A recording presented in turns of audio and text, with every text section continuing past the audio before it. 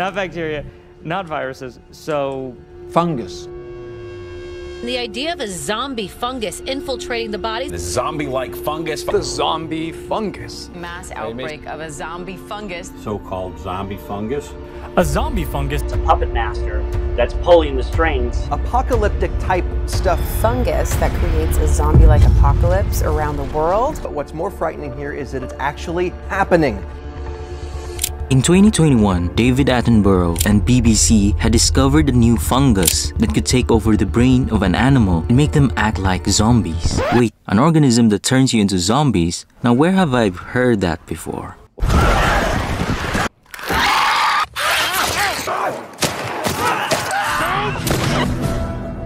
As years pass and scientific research gets more advanced, it just feels like these zombie movies are starting to feel more like possible theories. When something like this happens, questions would start to pile up. I mean, we're talking about zombies after all. With more and more discoveries of these mind-controlling organisms coming to light, can we finally say, are zombies real? I mean, what sort of rare organism would even cause a zombie pandemic?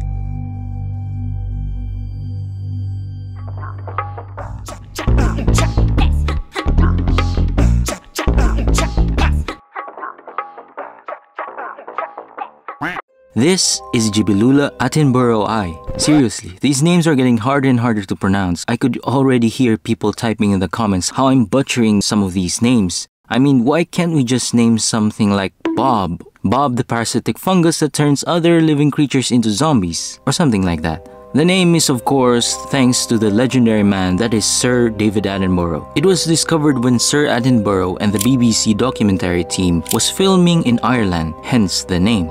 They found this weird-looking cave spider out in the open, which was acting very peculiar.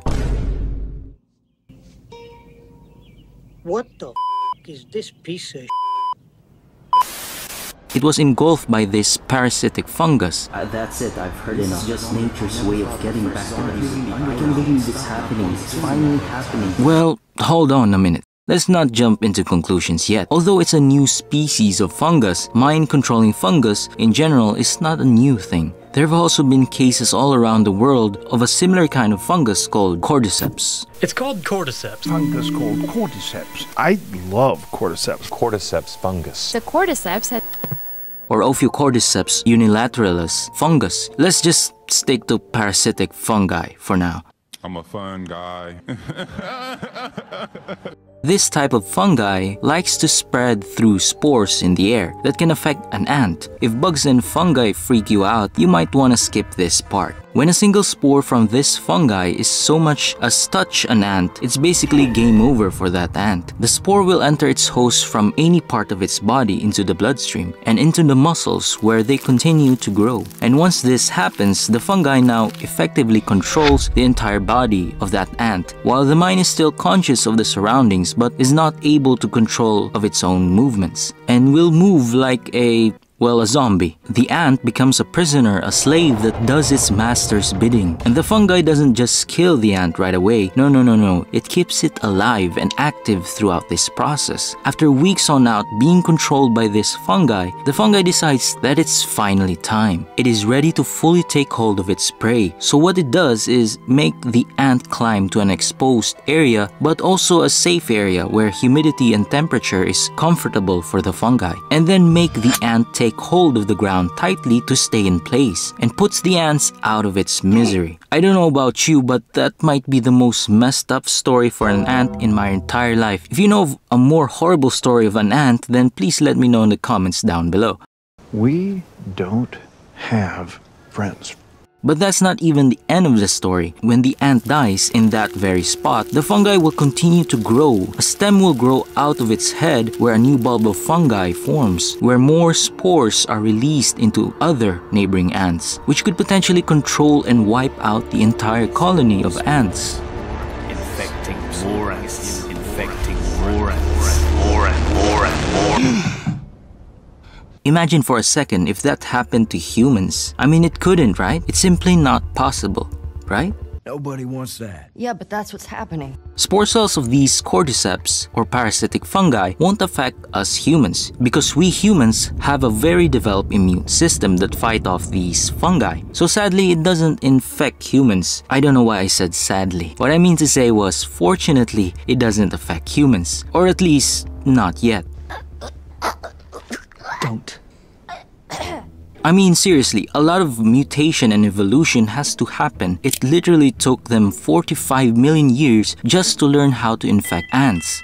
Learning how to infect an ever-developing human, it's gonna take a whole lot more time than that. I'm not saying it's impossible, but it's very unlikely. We'll be fine. And yes, there are some other fungi out there that can infect humans, causing illnesses like ringworms and yeast infections. Fungi are what we call opportunistic organisms. Most fungi will only attack those with weak immune systems, and these fungi can cause infections, complications, and possibly death. But a fungi that can control your body like a puppet is a big no. You like saying no? No. No. Dude. No. No. No. Stayed up all night. No. No. No. I mean, some fungus aren't all that bad for us. Some fungus are even used in making some medicines like penicillin, or helps us make cheese or beer. But hypothetically speaking, let's put on our tinfoil hat just for a second. Let's just say that these fungi are able to somehow evolve in the same scenario explained on the popular TV show and video game The Last of Us. Or let's take it even further. Let's just say the government, like in a lot of things, will try to weaponize this and mutate this fungi. A time where genetic engineering becomes a real thing. Would humans ever stand a chance? So if that happens, we lose. Thanks so much for watching until the end. Why not check these other videos out, or you can check this one out that YouTube thinks you might be interested in. And if you enjoyed this video, why not hit that thumbs up button and subscribe for more videos coming soon. Until the next one, I'm out. Don't do drugs. Nope. Without me.